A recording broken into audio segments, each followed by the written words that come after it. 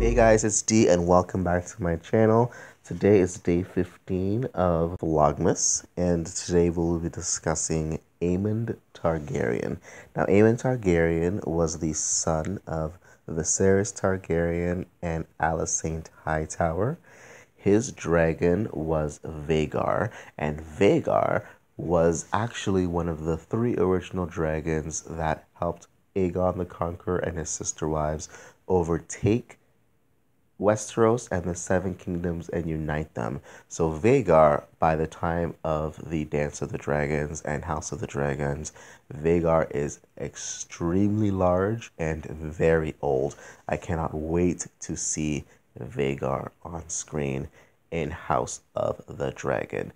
She is going to be massive. Aemond Targaryen is known to be bold, wild, willful, hot-tempered, unforgiving, and very dangerous as a swordsman.